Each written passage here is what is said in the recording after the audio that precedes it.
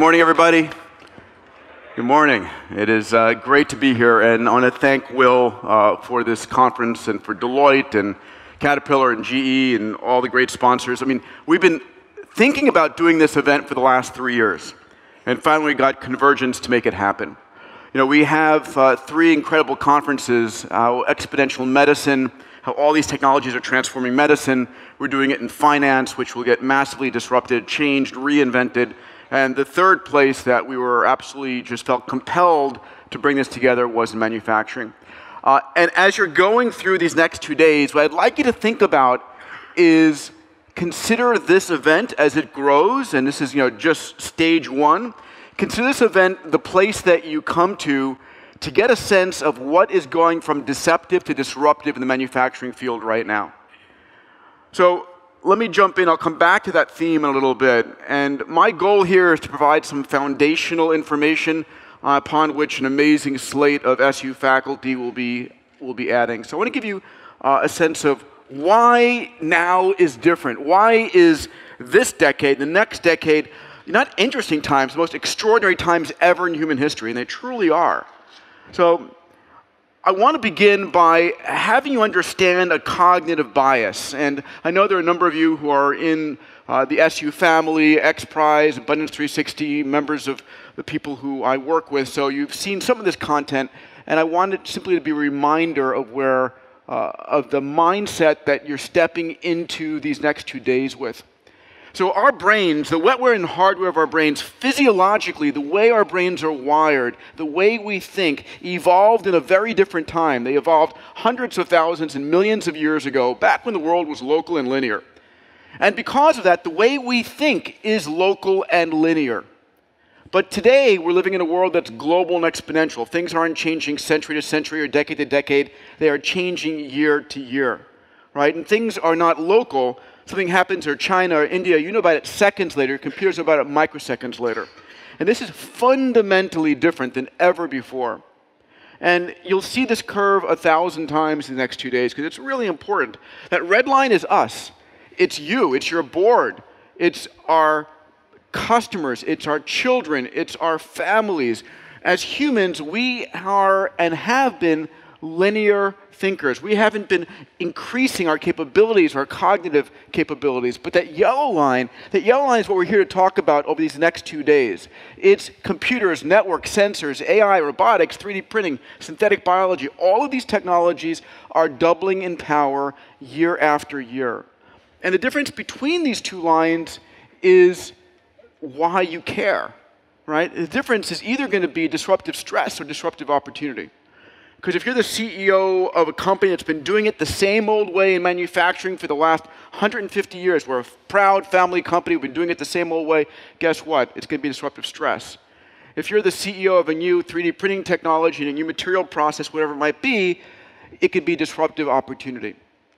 So I opened my last book, Bold, with the story of Kodak, which in one sense was a process company that in 1996 was at the top of its game, a $28 billion corporation, 140,000 employees. And Kodak, most people don't know, 20 years earlier had invented the digital camera. They had invented it in their labs. A guy named Steven Sasson had put it together, and he walks into the boardroom of Kodak with this large, clunky device that takes 0.01 megapixel images in black and white recorded on a tape drive. And of course, the Kodak board says, "Are you kidding me? This is a toy for kids. We're Kodak. We make beautiful high-resolution images. And besides, we're in the paper and chemicals business." And they promptly ignored it. And in the same decade, in 2012, Kodak files for bankruptcy, put out of business by the very technology that they had invented. They had the first intellectual property patents for. They had the first mover advantage. But they forgot what business they were truly in. And so one of the questions during these exponential times is for you to continue to think about what business am I truly in? How am I serving my customers? Because the way you serve your customers, the plant facilities that you've invested millions or billions of dollars in may be obsoleted faster than ever before. And how do you remain agile? Agility is going to be one of the key takeaways you need to be thinking about. In the same year that Kodak goes bankrupt, 2012, another company, also in the digital imagery business, gets acquired by Facebook for $1 billion, Instagram. But they've got 13 employees. Now, I've given this moment in time where a linear thinking company gets displaced by exponential technology, a name I call it the new Kodak moment. And I believe there are going to be a lot of new Kodak moments in the manufacturing world. How we build our houses, how we build our fittings, how we build our cars, how we build everything. And the same day that Twitter goes public, Blockbuster goes bankrupt. And the stat from the Olin School of Business that in the next 10 years, 40% of today's Fortune 500 companies will no longer exist, only backed up by this stat from Yale, which says if you started a company in the 1920s, the rate of change was rather slow. You had 67 years on the S&P 500 before you were disrupted. Today, you get on the S&P 500, you're on it for 15 years. It's MySpace disrupted by, by Facebook, disrupted by Snapchat, or whatever's next. And what we're also seeing, and this is the challenge, this is the excitement, is we're seeing young entrepreneurs going from I've got an idea to I run a $1 billion company faster than ever before. Right? Chad Hurley starts YouTube on his credit cards and sells it to Google for $1.6 billion 18 months later. Uber, you could not have conceived of a couple of guys literally building a company, never buying a car, displacing half the taxi fleets, rental car company fleets, and being worth $67 billion inside of 5.5 years. So when we talk about exponentials, that is what's going on differently right now. And you saw this in Will's charts, but again, we don't intuit this. We don't think about this. We, as humans, I have 2 5-year-old boys, and right now, they're learning their basic maths. And it's, 1, 2, 3, 4, 5. I'm a linear thinker. In 5 steps, I'm 5 meters away. And 30 steps, I'm 30 meters away in the back of the room. But that's not the world that we're building. The world that we're building is an exponential, where the power of the technology is doubling. Might be every year, 18 months, 24 months, it doesn't matter. That doubling power leads to unexpected results. Because in 30 doublings, I'm 1 billion meters away. Put differently, I've gone around the planet 26 times. And that disconnect between I'm 30 meters in the back of the room or I've orbited planet Earth 26 times is what got Kodak in trouble and what's going to get any company that's not really surfing on top of the tsunami crushed by the tsunami. It's the reality of the world that we're living in today. So I'm very proud. We have an amazing group of companies that are backing Singularity University. Ray and I co-founded this because there was no place in the world that you could go and learn about all of these areas in a convergent way. I spent 10 years across the Charles River at MIT and at Harvard Med School getting the best degrees I could, a 6-pack of degrees to get me to become an astronaut. But at the end of the day, you become the world's expert in a very narrow niche, right? You're in particular material science, in a particular, plasmid genome, whatever it might be. But what we're trying to do here at SU is something very different. It's not about making you an expert in any one of these technologies. It's about consistently giving you an overview of where these technologies are today and where they're likely to go. Now, I started by saying we can't think exponentially, and we can't. Our brains aren't wired that way. The best we can do is make short-term linear projections. And so what SU is about is creating a venue like this one for you to come back hopefully every year, every 2 years, whatever you want, and get an update. This is the world today, and then a year from now, this is what's now possible, and then this is what's not possible, because that's the only way we can do serial approximations to the kinds of growth we're having. We run programs for graduate students. We have thousands of graduate students around the world. We run executive programs. We run programs with Deloitte and X Prize called IPP for Fortune 200 corporations. Now, all of this exponential growth, at least in the computational realm, is riding on top of what we call Moore's Law. And I want to just give you a sense physically and at a gut level what this is. So this is Gordon Moore. In 1958, Gordon Moore partnered with a few individuals and started Intel. In 1965, 7 years later, he writes this paper and he says, at Intel, we've noticed something. The number of transistors that are able to fit on an integrated circuit has approximately doubled every 12 to 18 months for the last 7 years. And it's likely to continue. And that statement that it's likely to continue has continued for 50 years. It slowed down a little bit from 12 months to 18 months to 24 months, but it's been a constant force of nature. And take a look at what that looks like. So on this chart, on this graph over here, you see two bars, a horizontal bar and a vertical bar. This is the first two transistors connected. It's an integrated circuit, half-inch feature size.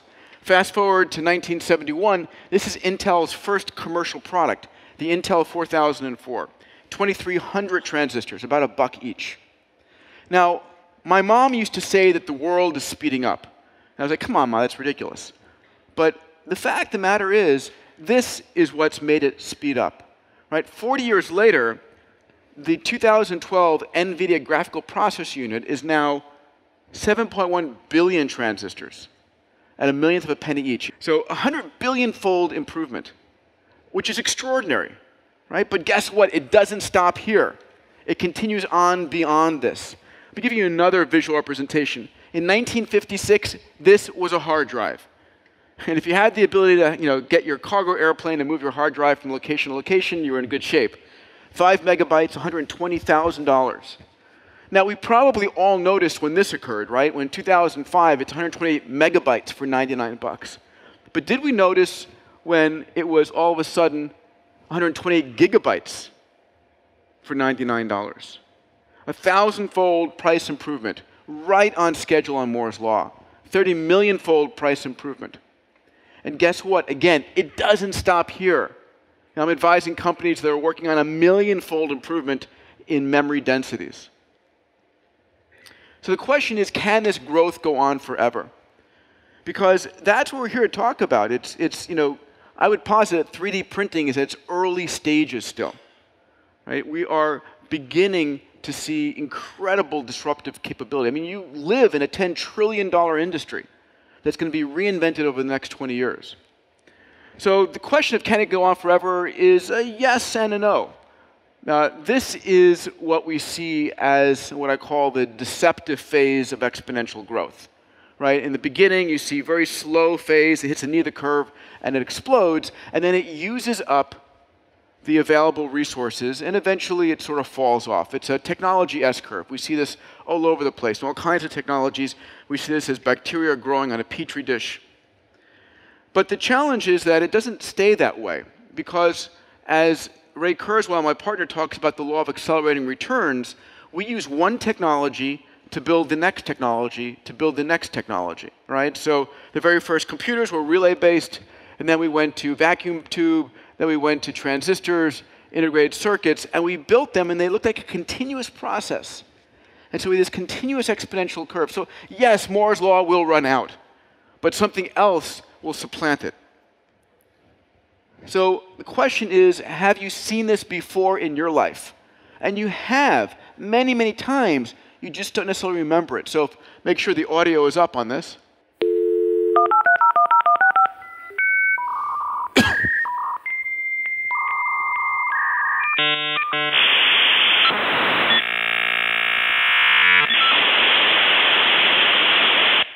Yeah, of course, it's followed by, "You've got mail." I remember those days. It's like this adrenaline rush. Dial-up, right? That wasn't so long ago. And we became spoiled by DSL, and then by cable modems, and by fiber optics, and this continues on and on and on, over and over again.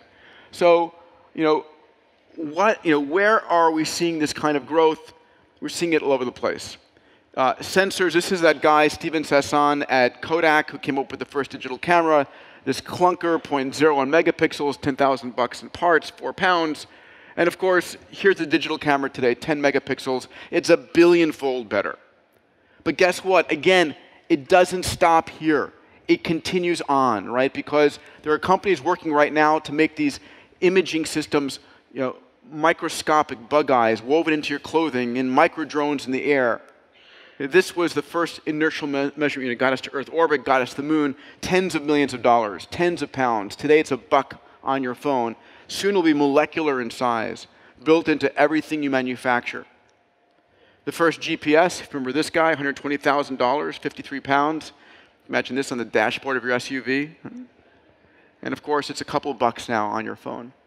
So as I teach this, and this is to you as the CEOs in the room, I want to give you a conversational vocabulary that we use at Singularity University called the 6 Ds of exponentials. It's the notion that anything that becomes digitized enters a period of deceptive growth, then it becomes disruptive, then it dematerializes, it demonetizes, and it democratizes products and services. And let me break this down for you, because I think this is the roadmap I use and I think about in every company I've started. In 17 companies, I'm constantly looking at how do I dematerialize, demonetize, and democratize my products and services. Because if I'm not doing it, someone's doing it to me. So let's begin with deceptive and disruptive. Right? Here is the human state of condition, the red line. Again, the best we can do is support our linear thinking by updating it constantly with exponential updates. Up there, that 0.01 megapixel was the first digital camera. And the next year, that camera was 0.2, and then 0.4, and then 0.8. The guy who ran digital at Kodak actually works for me at the X Prize Foundation. And I love hearing the inside stories about what was going on there and how it was being ignored. But in the deceptive days, it all looks like zero. I mean, it's really hard for the human brain to say, oh yes, we're in exponential growth. We're 10 steps away from 100%. It doesn't work that way. And if I said to you, we all know about 3D printing. How many folks had heard about 3D printing 5 years ago? Raise your hand. How about 10 years ago? How about 20 years ago? How about 30 years ago? Okay? It's a 33-year-old technology. Right? Chuck Hull invented stereolithography 33 years ago. It's just been in deceptive growth for a long period of time. And now it starts hitting the knee of the curve. And then all of a sudden it becomes disruptive. And so we're here to bring to you at this event every year an understanding of what's going from deceptive to disruptive. Because either you're the disruptor or the disruptee. It's just the way it is when things are growing that fast. When in 10 steps you're 1,000 times better, and in 20 steps 1,000,000 times, and 30 steps 1,000,000,000 times, you don't have time for sort of like a deliberation like, do we experiment? Of course you do. Okay, the next D is dematerialization. And it's the notion that 20 years later, all of these things fit in your pocket.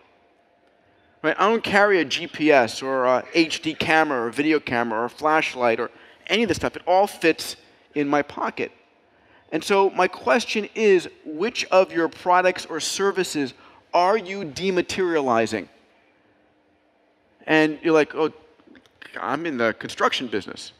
Yeah, well, guess what? Airbnb is dematerializing hotels.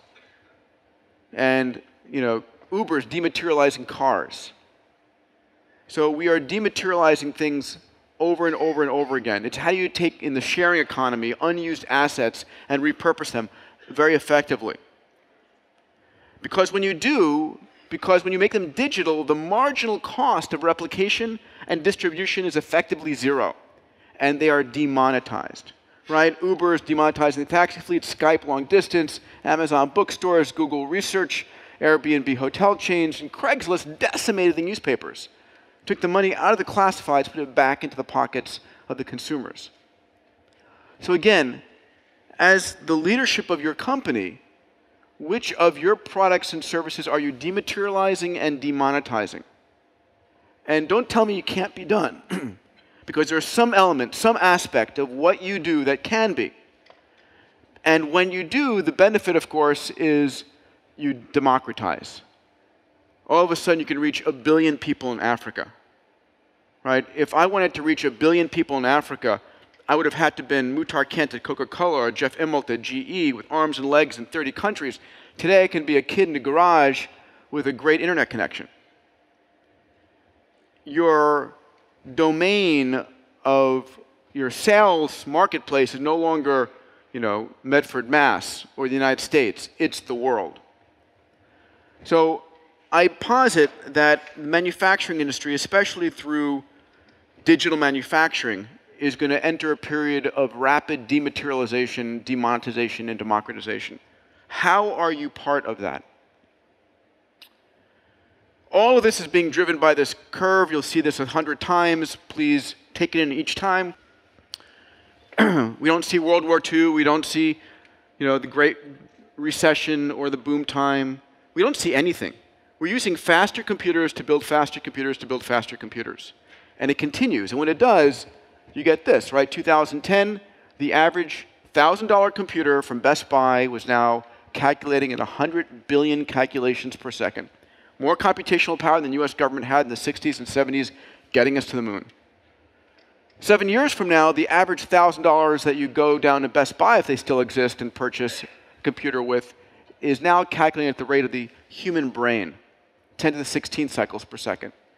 And 25 years later, now it's calculating at the rate of the entire human race. Now your job gets really fun. So what we're talking about here is the notion that faster, cheaper computing power, which is almost a force of nature, is driving a whole slew of technologies. We have an incredible faculty that I'm so proud of here at Singularity University, who are going to be talking about networks and sensors and AI and robotics and 3D printing, synthetic biology, nanomaterials, VR, AR, all of these technologies. And any one of us could become an expert in one of these areas, maybe two. But that's not the game we're playing here. It's the fact that these areas are recombining in unexpected convergent mechanisms and consequences. Right? It's the coordination of AI and sensors and 3D printing coming together.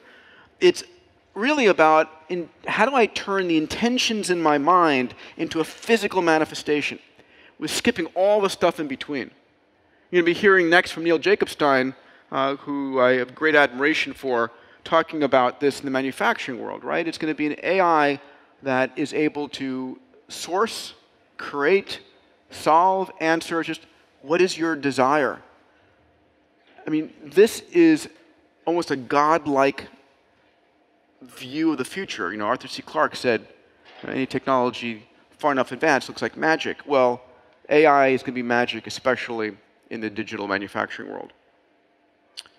One of the implications of all of these exponential technologies is a book called Abundance, which Neil gave me the title for, and Ray Kurzweil gave me the subtitle for, The Future is Better Than You Think.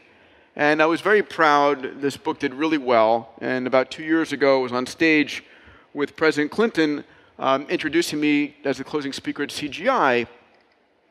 And as he brought me up on stage, he said, Peter, why are you so positive about the future? Don't you watch the news? And I said, President Clinton, I'm positive about the future for two reasons. One, I look at the data. And then second, I don't watch the news. And the fact of the matter is, and I'm on every stage speaking about this because I want to sensitize you to it, that we evolved on the savannas of Africa hundreds of thousands and millions of years ago, back when the world was a dangerous place. And we evolved a piece of our brain, piece of the temporal lobe called the amygdala, that takes everything that we see and everything that we hear and processes it first, looking for danger. Like it hears some rustle in the leaves, and the amygdala thinks, it's a lion, not the wind, because 100 times that would save your life. And the fact is that the news media takes advantage of this hard wiring in our brain. And I like to call the news media a drug pusher, and their drug is their negative news. And so the fact of the matter is that it's not what the news media is reporting isn't true. It's that it's not a fair and balanced view of the world. We pay so much more attention to negative news than positive news, right? There's no one standing outside Logan this morning going, there was no plane crash here today. No one standing outside local school saying, no school shooting here today. You only hear about it when these devices get distributed around the world. Every single problem, every single hardship can be reported to you in high definition in your living room over and over and over again. So we have this somewhat dystopian view of the world as brought to us by the news media. And I'd like to close in the last few minutes here by giving you a sense that we truly are living in the most extraordinary times ever. And the manufacturing industry is critically important to that. The fact that I can get anything I want at any time, almost any place on the planet, is unbelievable. It truly is. Right? And I think about technology as the force that takes what used to be scarce and makes it abundant. And that's what you do. You take something that used to be scarce and you make it abundant.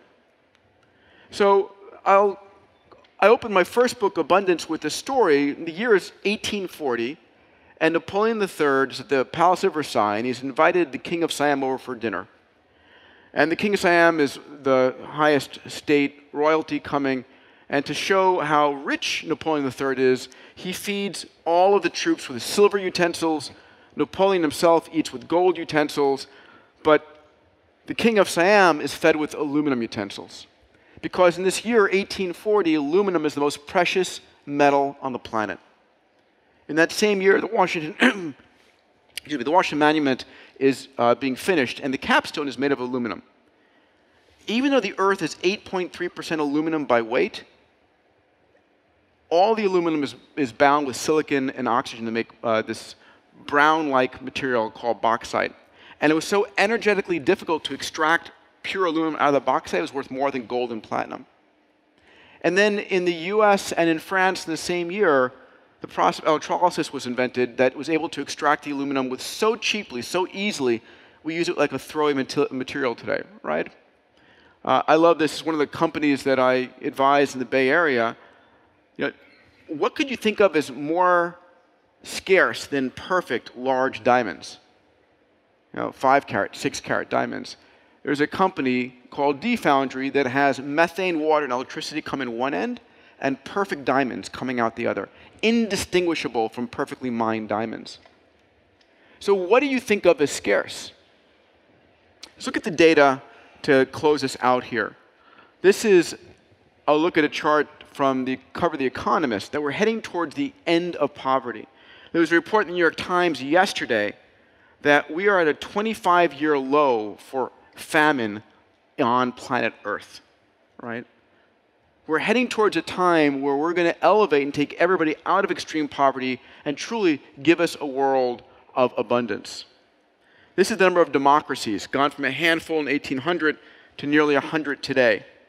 This is from Steven Pinker's book, The Better Angels of Our Nature, in which he says, listen, we're living during the most peaceful time ever in human history. No matter what CNN, the Crisis News Network, or the Constantly Negative News Network, whatever you call CNN, is telling you these days, right? If you look at the world as a whole, this is the safest time ever to be alive. This is global reduction in children per family. In the 1950s, over 100 countries on planet Earth had more than 6 children per family. Today, it's plummeted. My friends in Silicon Valley are worried about underpopulation of planet Earth, not overpopulation of planet Earth. You make a country better educated and healthier, it drops. Bill Gates has a great TED Talk on this story. Worldwide life expectancy, for most human history, 26 years old was sort of like what an adult male would achieve. Anybody here under 26 in the audience? Very few. Then came germ theory, better sanitation, we doubled it, cardiovascular, and during this next 10 years, I truly believe we are going to double the human lifespan once again. Our goal is to make 100 years old the new 60. This is annual hours worked per week per person. And I know this isn't true for you, but for all of human history, while the quality of life has gotten better on almost every possible count of luxury, of number of TV shows, of foods, of materials, of what you could buy, we have halved the hours we've worked. We forget how brutal it used to be. I mean, working 80 hours a week to survive. Automotive accidents are in the blue. When we get autonomous cars, we'll go from 35,000 in the United States down to 0, right? 1.3 million around the world down to 0. You'll hear Brad Templeton speak about this. Here in orange or red is airlines, right? We've learned. It's amazing how we've made transportation so extraordinarily safe. I love this. This is annual global death rates. If you look at this, in the 40s, 50s, all of a sudden, death rates from epidemics, from storms, from floods, from earthquakes, from droughts starts to plummet. What happens? Our ability to predict these things gets better, and our ability to actually get help where it's needed instantly improves. It used to be dangerous to be a mom. This is maternal mortality rates have plummeted. So why is this happening? Why now? It really is the impact of the technologies that we're speaking to you here about. This is why the world is changing. This is why we're heading towards this extraordinary age of abundance. Here are the numbers, right? This is bandwidth. I mean, it used to be expensive. I remember one of my internet startups in 1999. My number one cost was bandwidth for transmitting video. Today, it's effectively free, right? This is computing performance, $220 for a million transistors down to 6 cents. This is storage costs, $600 down to 0. And I want to close with this slide. I have 3 more slides, actually, but close this part, which is the cost of launching a company. Really important here. How many startups are in the room? Just pure startups. So this is a small number. This is really for the more traditional players. In 2000, when I started that internet company with bandwidth costs, the average cost for a startup was $5 million. It was $5 million for the bandwidth, really expensive, for the servers, for the software, for the people, all of that stuff to really get a good internet company up and going. Then enter open source. Then enter AWS and cloud. And now we're down to $5,000. For $5,000, you can stand up an internet company and sell something. Now, it's a 1,000-fold reduction in cost. Do you know what accompanies that? A 1,000-fold increase in attempts. It isn't that these amazing startups creating these billion-dollar overnight successes are smarter than anybody here in the room. They're not smarter than me. They're not smarter than any of us. It's just that there are 1,000 times more attempts on goal. And because of that, you can still have 990 failures and 10 unicorns coming out of it. And so ultimately, your goal, your mission, is to learn how to experiment with this stuff. Right? Really important. And this is what's going on in the world that makes it even more important. This is the world's population, just crossed the 7 billion mark. This is internet penetration, 1.8 billion people connected in 2010. The low estimate for 2020 is 5 billion connected people, which means 3 billion new consumers who've never bought your stuff are coming online. Are you selling to these 3 billion new minds or not? But that's the low end of the estimate, because Zuckerberg and Google and Musk and Branson and Paul Jacobs are working on capabilities to connect every single person on the planet. Not like you and I were connected at 9600 baud and AOL, but imagine 8 billion people on planet Earth connected with a megabit per second connection, with access to the world's information on Google, the ability to spin up 1,000 processor cores on AWS, the ability to cloud print whatever they want. If you thought the rate of change was fast, you haven't seen anything yet, right? What are these people going to create? What are they going to invent? What are they going to desire? What are they going to discover? It's tens of trillions of dollars. And for the global manufacturing industry, this is important. These people are going to build stuff. They're going to want stuff. A pleasure. I thank you for your time and for your energy. I wish you an amazing experience here. I hope you'll come back year after year to really learn to appreciate what we do at Singularity University. Thank you.